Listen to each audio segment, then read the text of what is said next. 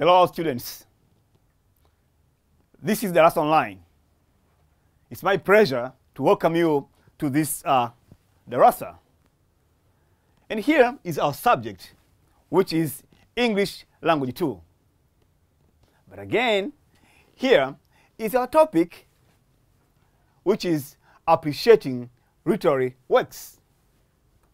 And down here is a subtopic, which is basic concepts of literature. Now, in these basic concepts, there are so many concepts regarding literature. So, as I'll be sharing with you, these basic concepts will be revolving on a question which asks, here is our question. It asks, how can you describe a novel? And from this, you are taught to use 6 points. Students, the word describe, it should be very clear before you start attempting this question. Simply, one can say describe means giving details of something, explaining something into details, showing how it looks like. By showing such a details, then enable another person to understand. Then if one come across with a book, then he or she will be able, by telling that this is a novel and not a play, and this is a poetry and not a short story, this is not a novella, by just giving the description. Students, now we need to have an introduction. We need to introduce. In your introduction, you need to clarify some of the key terms. And one of the key terms in this question is the term novel. So this is our basic concept that need clarification. Students, so now here is a definition of a novel. Now here it goes, that a novel is a long narrative work of fiction which is organized in chapters and paragraphs. So this is a very simple definition of a novel. Now, in this particular definition, I've underlined some of the key terms or some of the key words that whenever you are defining a novel, whenever you are telling a novel what the novel is. Now, these are the key terms. A novel is a long narrative work of fiction which is organized in chapters and paragraphs. And of course, being a work of art or being a fiction, it reflects the social realities. It reflects what is happening on the ground or what is happening in the society. Now, having that said, now let us go into depth of this question. Now, here we start giving the description of this concept of novel. Students, a novel is in narrative form. Now, you may ask yourself, what do you mean by this particular term, narrative? A narrative means, or the word narrative is an adjective whose verb is narrate. To narrate means to tell a story. So here we can have a storyteller who's narrating, who is telling a story about something. You can narrate a story either by the use of first personal pronoun, which is I and we. Or you may narrate a story, you may narrate a novel by means of second personal pronoun, which is you. But again, one may narrate a novel, may tell a story by the means of third person pronoun, which is he, she, it, and they. These are pronouns that one may use to narrate a story. Now, a novel is in this particular form of narrative. One can start telling a story by the use of first personal pronoun, which is I. For example, one may start a story or his novel by saying, one day when I was traveling to Bukoba, or one day when I was traveling to Mikumi National Park, I saw different animals of different colors. And such animals were so beautiful. The animals were very, very attractive. As I was traveling, now, students, you can look at this. The word I, the pronoun I, has been used to narrate such a story. Now, it tells somebody's experience. It narrates a story about someone's experience. Or one may use first person pronoun, plural, which is we. One may start his novel by narrating or telling that one day we were traveling to Mikumi. Now, the pronoun we, which is first personal pronoun plural, we. All these are techniques of narrating a story. And this particular feature now is found in the novel. Students, do you remember a novel by Chinua Achebe, A Man of the People?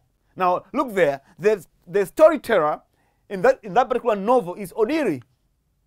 Is the narrator of that particular novel. So, in there, you find the first personal pronoun I. Now, Odiri knows everything. So he's telling people. He knows, Odiri knows about Chief Nanga. He's telling all the things found in his particular society. He tells about the way Nanga behaves. Similarly, if you go to a novel, a beautiful ones are not born. Now, in there again, you may see the way that particular novel has been narrated. Now,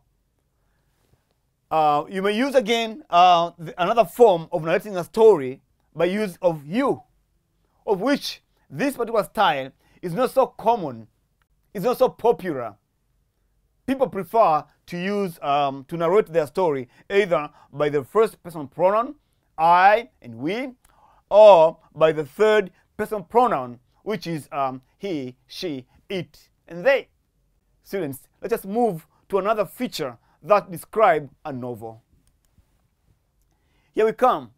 A novel is long in nature. Now, when you describe a novel in terms of length, a novel is very long. It contains so many pages. It contains so many words. If you read literature, now you may come across seeing a novel of, say, 40,000 to 50 words.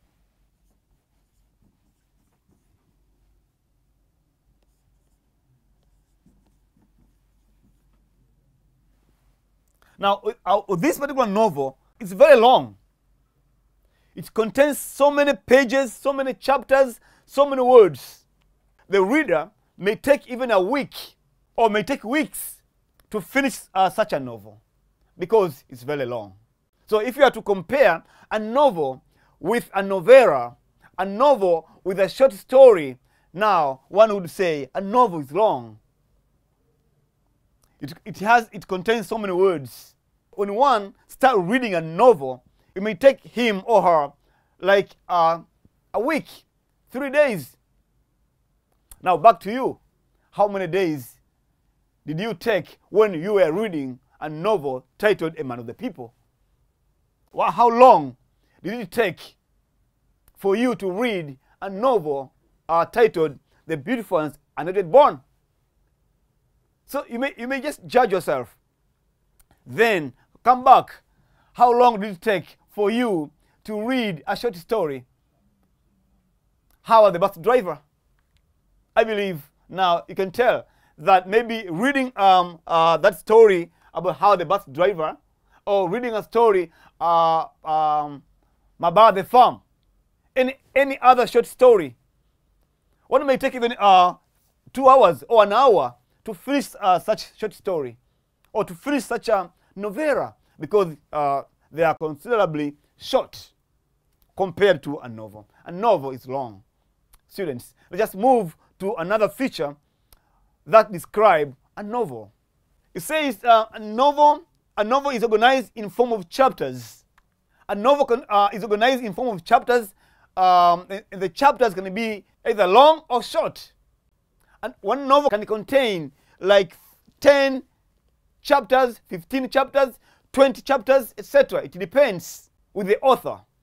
There are some authors or novel writers who are authors may compose a novel with so many chapters. And each chapter contains its own idea.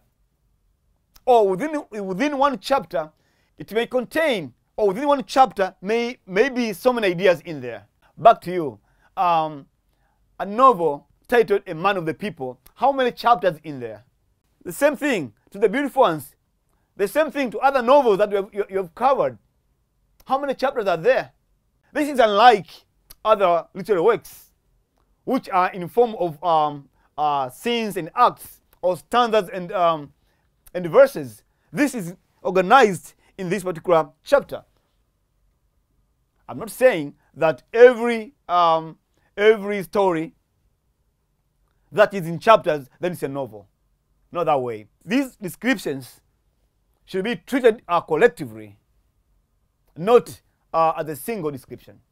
Students, I'll say it again, back to chapters. The number of chapters in a novel varies from one author to the other. But again, you may find that one chapter contains so many ideas. There are other chapters that a single chapter contains a single idea. So this, again, depends on the author. Students, let's go to the next description. Here it is. It says a novel is a fiction in nature. However, not all fiction are novels. When we speak about a fiction, a novel is a fiction that is a work of art which narrates, which explains things, or explains unreal things. It uses creative language, imaginary characters. So, in this particular fiction, a novel is one of the fictitious work. Leave alone other short stories, a play, because all those ones fall in fiction. By containing this element of being fiction alone doesn't justify. There are other fictitious works which do not qualify to be a novel. And that's why I say not all fiction are novels. A play is a fiction. A short story is a fiction. A novella is a fiction. The poem or the poems, all these fictitious works, but do not qualify to be a novel. Now, in this particular concept now, you may ask one thing. You may ask yourself one question, that if a novel is a fiction, then we have the so-called non-fiction. In there, with non-fiction there, we speak about autobiographies. We speak about biographies. We speak about research reports. We speak about speeches, essays. These are falling on the non-fiction. But a novel is a fiction, which means it involves the use of imaginary characters, creative language. Students, I believe with this concept of fiction is clearly understood. But again, it is very much important for you to understand also the concept of non-fiction. Such a concept should be at your fingertips. Students, let's move to the next point. A novel is meant to be read silently.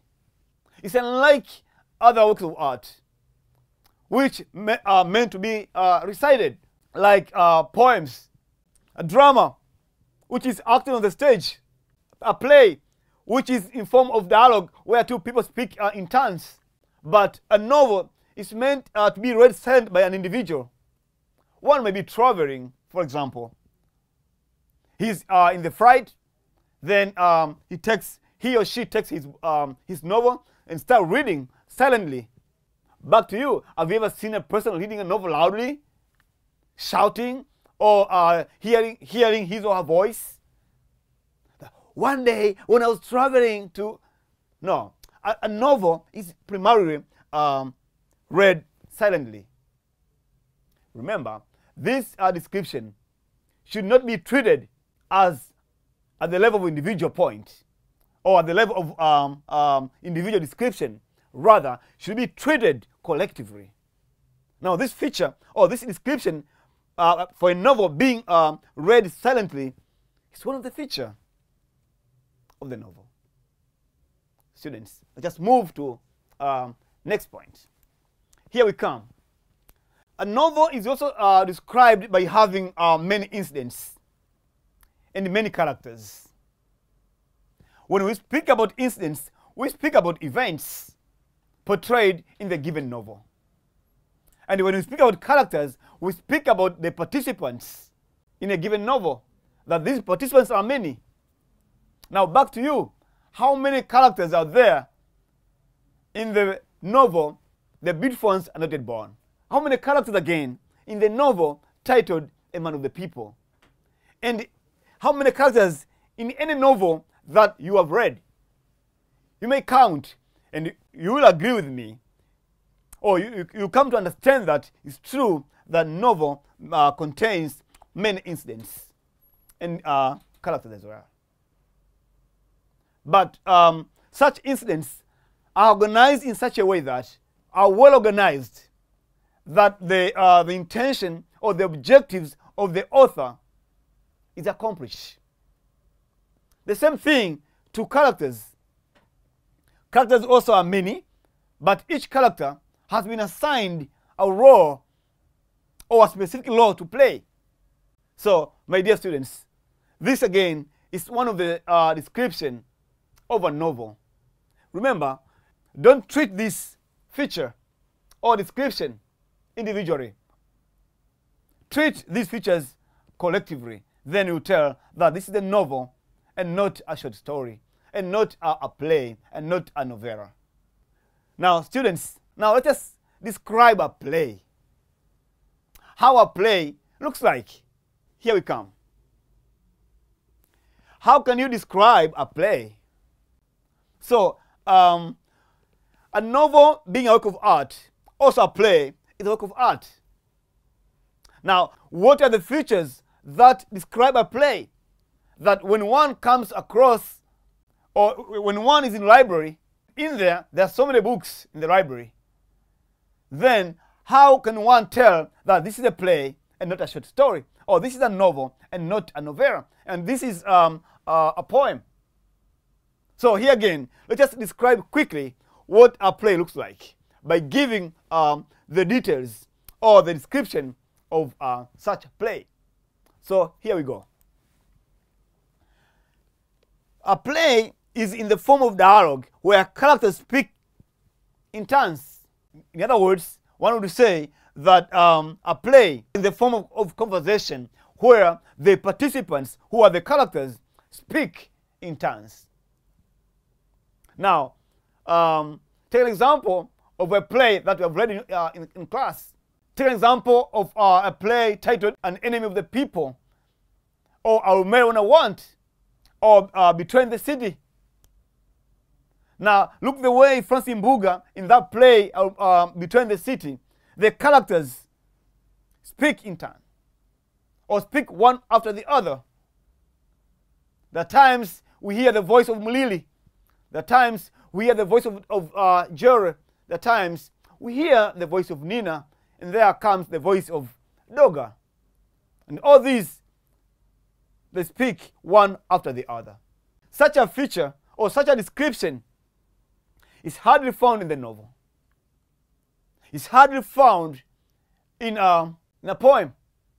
This is primarily found in a play. Remember, while in dialogue, these characters fulfill their assigned task or roles to play. The playwrights give words through these characters. Now, such a words from their mouth, they are being delivered in terms of dialogue. Again, remember a play, An Enemy of the People, where one could hear the voice of Peter Stockman, but again, one could hear the voice of Thomas Stockman, Catherine, Petra, Hofstad, Billing, and other characters. All these characters speak in turns. And of course, I would say, when I read a play which is in this particular form, or one would say, by a play being organized in form of dialogue, it brings kind of joy. One finds fun reading a play because of being in the form of dialogue. Or one enjoys reading a play just because it is in the form organized in dialogical manner. Students, let's just move to the next description. This is a description that a play is divided into acts and scenes, where an act is a major division of a play, while scene is a minor division of a play. A playwright may decide that in this particular play, I will be having like 5 different acts. And in each act, there will be 6 or 4 scenes. And each scene contains its own idea.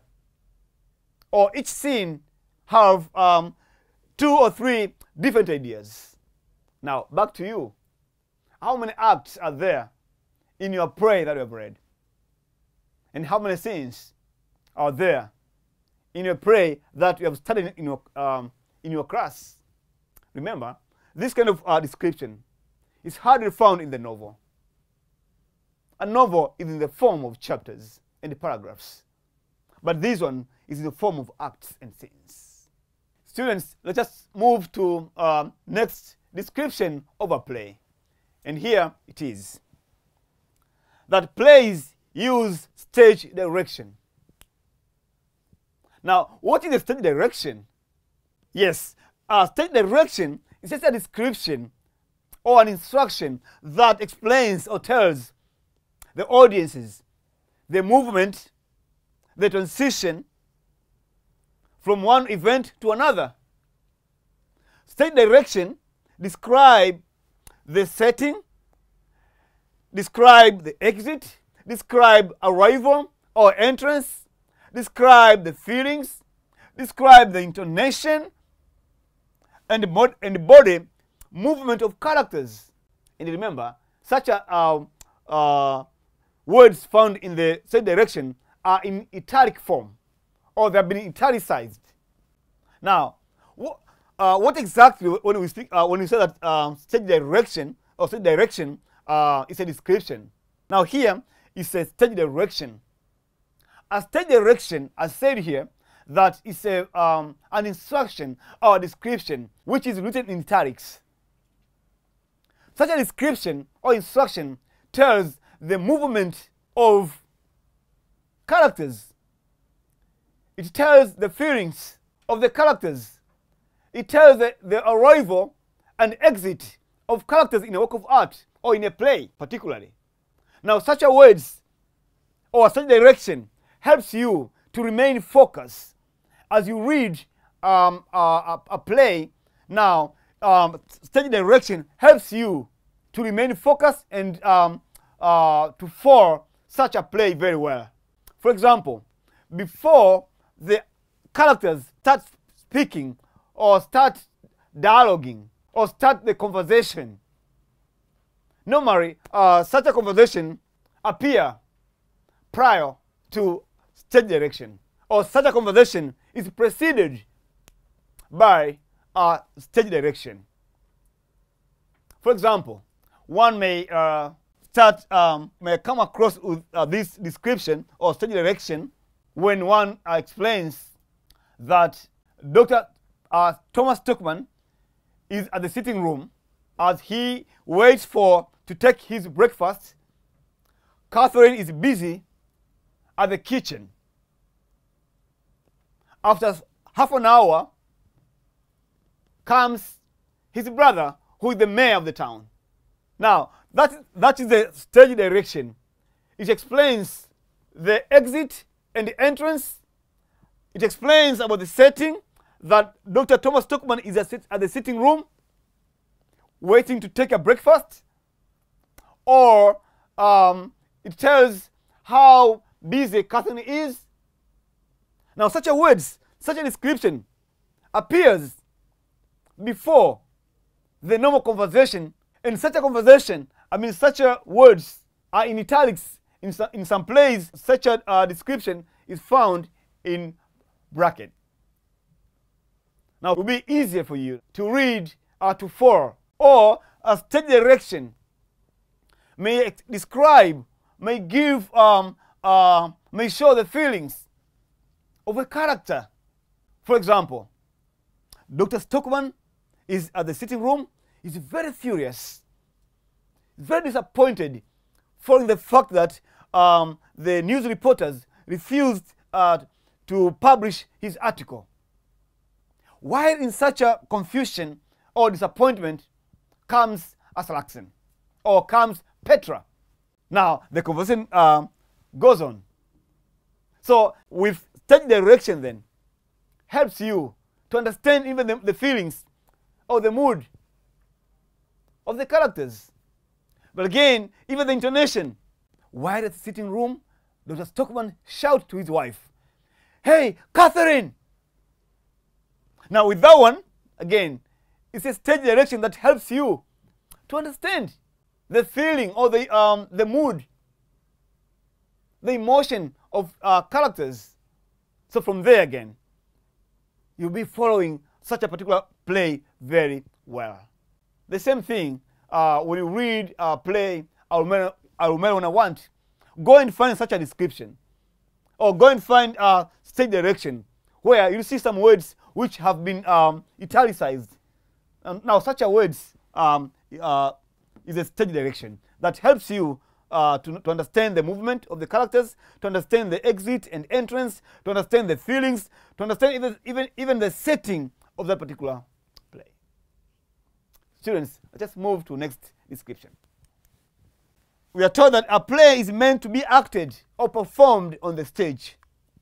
The way the playwrights compose plays or compose their work, they are being composed in such a way that such a play can be transformed or can be performed on the stage. And once it is performed on the stage, it changes its name. It's no longer a play, it becomes a drama. Now, given the fact that a play is in the form of dialogue or conversation, now it's easy such a play to be acted on the stage. And this, you can even act a play out when you want in your class. The same thing, you can act a play titled Between the City. You just take the names of Jerry, Muriri, Jasper, Mosese, then take the words from the Mosese, take the words from Jerry, from Muriri, from Nina and Doga, then you act, you perform it on the stage or in your class. So the way a play is organized can be acted on the stage before the audience. Students, remember that if a play is transformed or is performed on the stage, it becomes a drama. A play, remember, a play is in script, it's written. Then we read it. We as the audience, we read it. But it's meant to be acted. So, I assign you, I give you an assignment that think of acting all the plays that you have read in class. Find people like Jerry, Muliri, Jasper, Nina, in your very class, then perform this kind of play. It will be great. Students, now the other feature that describes a play is the use of first-person pronoun point of view, which includes I, we, us, etc. Now, in the play, given the fact that a play is in the form of dialogue, now the characters use such a point of view. Now, you can ask yourself, what is the benefit or what is the advantage of using first person pronoun? Obvious. The use of first person pronoun connect the reader and the artist or the playwright, simply because when a character uses first person pronoun I or we, you may find yourself as a reader, you get a feeling, you get connected. You find yourself, you feel just the way is an artist or a playwright or feels. Why? Because of the first person point of view. Now, take an example in the plays that you have studied in the class. Say, between the city and any of the people, or may want. Now, in there, no wonder there is a use of this first person pronoun point of view, which is I. And when you start reading such a play, you find yourself excited. You get the feeling, the way the character feels, also you get yourself, you get engaged. Students, this is unlike other point of view, like third person point of view or second person point of view. This is different. So a play use this particular kind of point of view. Now let's just move again to the next feature, which describe a play. Students, each literary work has a special or technical term to refer to an artist or to a person who prepares such work of art. Now, in a play, an artist or a person who composes, who writes a play is called a playwright. It is unlike the other literary works, like a novel. Now, the person who prepares a novel is an author. And the one who composes a poem is a poet. Now, coming to a play, the person who writes a play is a playwright. So again, this is another feature that describes a play. Dear students, let us move to another literary work, which is poetry. Now, here is our question. How can you describe a poetry? Use 5 points. Now, you may recall, we described a novel, we described a play. Now, this time around, it's about a poetry. It's another literary genre or literary work. Now, how can you describe it? It's very easy, and I believe we will share together. There may be 5 or even more than 5. There are so many the features which describe a poetry. Now, here we go. A poetry is organized in the form of stanzas and verses. Now, you may ask yourself, how other literary works are being organized? So, this very one, it is the form of stanzas and verses. You may ask yourself, what is a stanza? Which I know that you know it very well, and you can tell that a stanza is a group of verses which are put together in a poem. Now, again, you may ask yourself, what's a verse? Or what are the verses? These are just lines. If it's single, it's a verse. A verse is a single line in a poem. Now, a poet may compose a poem with several stanzas. And each stanza may have different number of verses. Now, if a stanza contains 2 lines or 2 verses, stanza is called couplet. Again, if a stanza contains 3 lines or verses, it's tacit. And again, if I'm to ask you, can you give an example of a poem which has stanzas and in each stanza contains 3 verses? Yes, you may be able to tell that poem is Your Pain. Now, go and look at that particular poem, and you may find that each stanza has 3 verses or 3 lines. Now you may come to again a stanza which contains 4 lines or 4 verses. It's called quatrain. A quatrain, this is a stanza which contains 4 lines or verses. Again, sestet. A sestet is a poem with 6 verses. Come to octave, a poem that contains 8 verses, etc., etc. So this is assignment again, that when one asks you what is quatrain, what is couplet, what is tacit, what is octave, what is sextet, you'll be able to tell. Dear students, the other feature that describes a poetry is, it says a poetry is economical. Why economical? A poetry is economical in the sense that it uses few words, or the language which is used in the poem is that language which is very condensed, using very few words. But the use of very few words expresses a broader information. It's unlike other literary works, like a novel, which is very long, using a lot of words. But with this one, it is very economical. It uses very few words. Now, take an example of a poem titled Eat More. Take an example of a poem titled Your Pain. Now, these poems are very short, contains very few words, but in there are a lot of information that have been communicated or have been portrayed in there.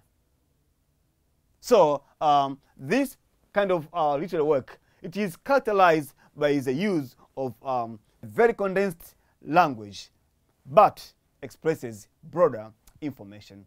Now, the next feature that describes poetry is, a poetry is rich in terms of figure of speech. This is to say that a poetry uses so many or a lot of figure of speech.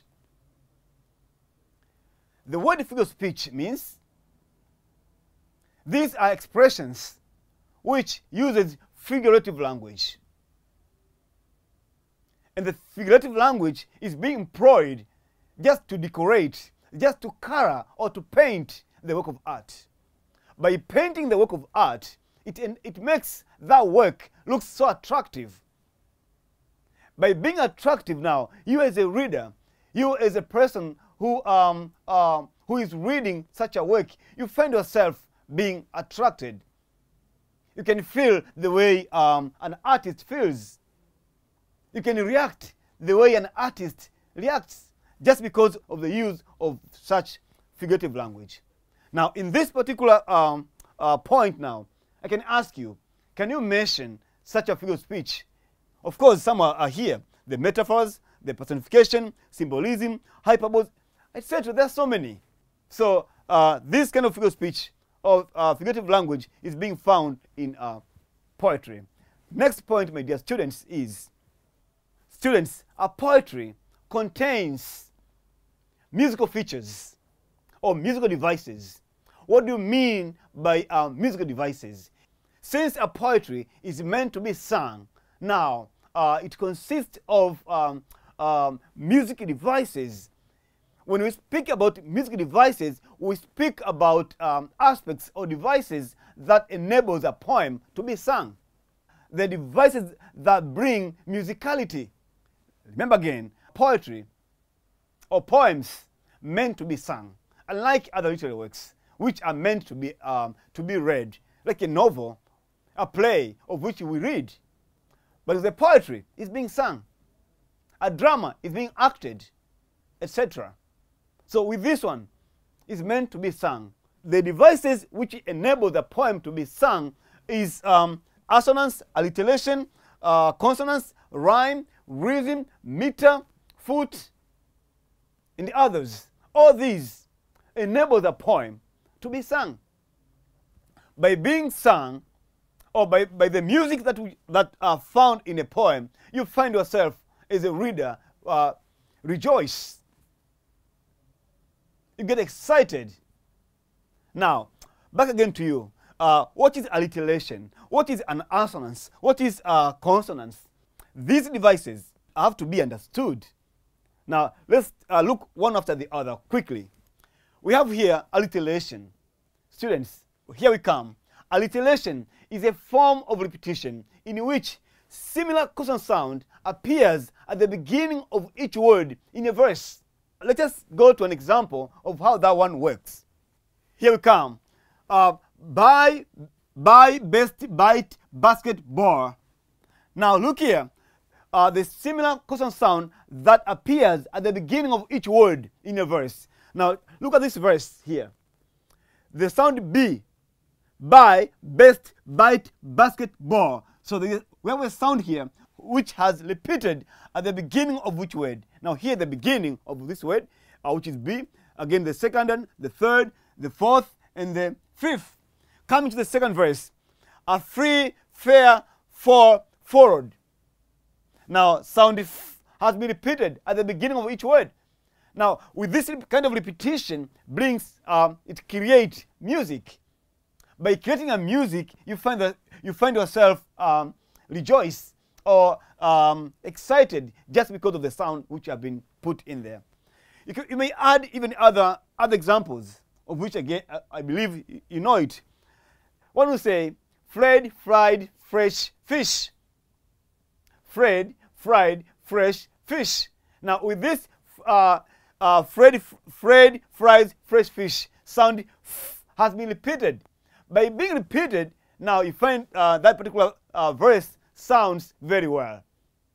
Students, this with the alliteration or the sound device, they create aesthetic. They make us a poem being so attractive. Again, it appeals. You get appealed. You get your feelings get evoked, and you find yourself enjoy and remember the poem very well. Next sound device is rhythm. Now, quickly, one can say a rhythm. This is a pattern of stressed and unstressed syllable that appear in the poem. That pattern, the raise and fall of the voice in a poem, create the so-called rhythm. Now, this rhythm, students, the next device is rhythm. So, in a verse of the poem, there are some syllables which receive stressed, and there's some syllables which are not stressed. With stressed and unstressed syllables, my dear students, we speak about the raise. Syllables are being spoken with the high pitch, and there are some syllables which are being spoken by low pitch. By doing so, you create a rhythm. That means like the falling, the raise and fall, the raise and the fall. Now, you can understand rhythm by looking at this very example. Here we come. A mouse is hiding in their house. Now, with this kind of verse, this very one. Now, a mouse, the voice, a mouth goes up, then is goes down, then hiding goes up, then we have a preposition, the in, here goes down up to here, then house. Why all these? This is because it's a noun, one of the content word. This is a noun which receives a stress. By receiving a stress, during pronunciation, your voice goes up. Again, hiding is a main verb here, so the voice also goes up.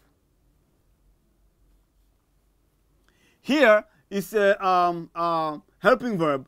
Again, the voice goes down. Here again is a verb. The voice goes up. Here is a preposition, and here is this is a possessive pronoun. The voice goes down. Also here it goes down, and the house here is a noun. It's a noun. So the voice goes up. So as one will be singing, now the voice will be going up and down, up and down. So this is the stressed and stressed, stressed and stressed, stressed syllable or word. Students, the same thing to this one. The only content words deserve to be stressed are the ones which are being stressed.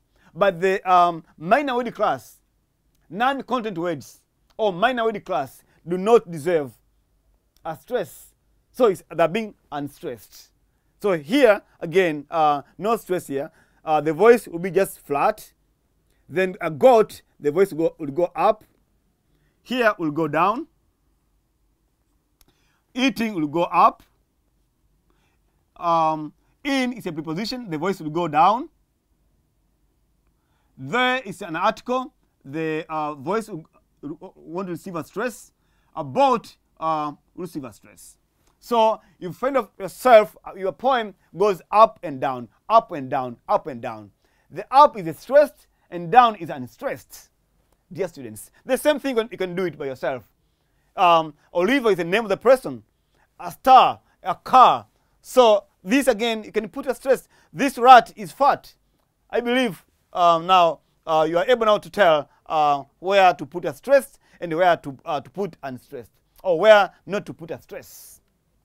Students, let's just move to consonants. Consonants is the repetition of consonant sound within verses in a poem. Typically, this repetition occurs at the end of the words, but there are times it can occur even within the words. It's a consonant. So remember, when we speak about the consonants, we speak about the repetition of consonant sound within verses in a poem, and typically at the end of the verse. But there are times this repetition occurs at the middle or within a verse. Now let's look for an example. Here is an example. Mike, Mike. Jack, like, bike. Toss, glass, cross. Creep, beep, sleep. Now here are the consonants which have been repeated at the end of a word in a given verse. So here, Mike and Jack like the bike. Now all these, there is a music features that we get from this particular verse. The same to the second verse and the third verse. That's the consonants. Next point.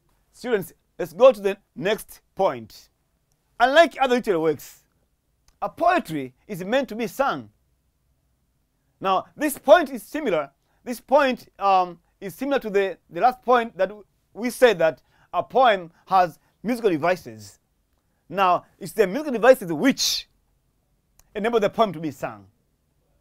And this is contrary to other literary works, like a novel, a play, a drama. This one is primarily meant to be sung. So let's just again move to the next point. Dear students, a poetry has a tendency of arousing emotions and feelings. Remember, it uses very few words, but such a words evokes our feelings, appeals to our imagination, appeals to the sense of to the sensory organs, like the sense of seeing, or vision, tasting, seeing, etc. All these make the when one read the given poem, now he or she find himself or herself being compelled or being appealed. For example, if one uses words like, her words broke my heart into pieces. With these kind of words, or example, that somebody's words break somebody's heart into pieces. Now, you create kind of a mental picture in your mind that how is it possible, or someone's words breaking somebody's heart. Now, you start creating a mental picture. Students, let's just look at this simple quiz that wants you now to identify what kind of sense or sensory organs. How do you feel when you come across with this particular sentence that he went to a stinking washroom? Obvious, it's the smell, the sense of smell. That such a washroom is stinking. It's a rotten kind of smell. So one will develop kind of sense of smelling of something. Then I heard soothing voice penetrating slowly in my ears. This again, you get a sound, you get a sense of sound. That somebody's voice is, I heard a soothing voice. Now, with a soothing voice, you get a feeling of a sound. how it sounds. The same thing to what is salt food. Now, the kind of feeling that you get is tasty. That this person, that food he or she eats, it has too much salt. It contains too much salt. The same thing, Lugano's hair feels smooth. Now, we get the sense of touch. How Lugano's hair feels. So, when you come across with these sentences now, you find yourself being, your feelings are being evoked. You appealed to emotions.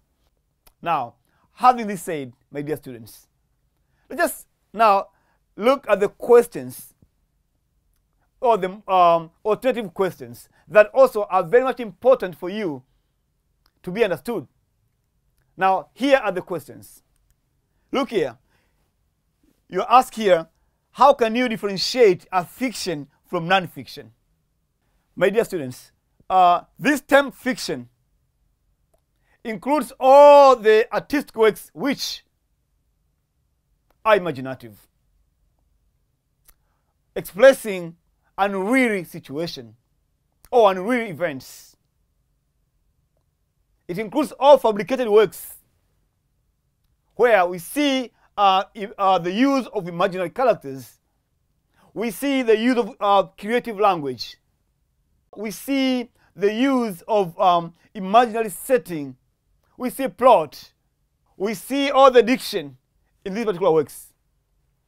And the fiction of fictitious works includes novels, which we have already discussed. A play is found here in the fiction. Poetry, short stories, novella, novelette, all these are found in this particular category. Now, while a non-fiction, now this includes all the works that expresses factual events or real situation involving real human beings. Now, in this non-fiction includes biographies, autobiographies, includes research reports, includes essays, speeches. All these fall under this aspect of non-fiction. These are the facts. All the autobiographies are facts. The autobiography of Nelson Mandela, the autobiography of Martin Luther King, these are facts, evidences. The autobiography of Benjamin William Carper, even other biographies that you have come across. These fall under this particular section. Now, how a novel is different from autobiography. How a play is different from a research report. How poetry is different from a speech or an essay. Now, with this kind of tips, I believe you'll be able now to attempt to differentiate a fiction from a non-fiction. Similarly, when it comes to a play, how can you differentiate a play from a novel? What kind of details, what kind of description that a play has and a novel do not, or are not found in the novel, are not found in the drama, are not found in the poetry. So, with this question now, you should understand it very well. You should understand the description of a drama. You should understand the description of a poetry. Also, you should understand the description of a play. Again, understand the description of a novel. You may even go far of understanding the description of a short story, a description of a novella. All these literary concepts that need to be understood very well. My dear students, this marks the end of our session today. Thank you so much for this, for your attention. Thank you for your time. Till next time.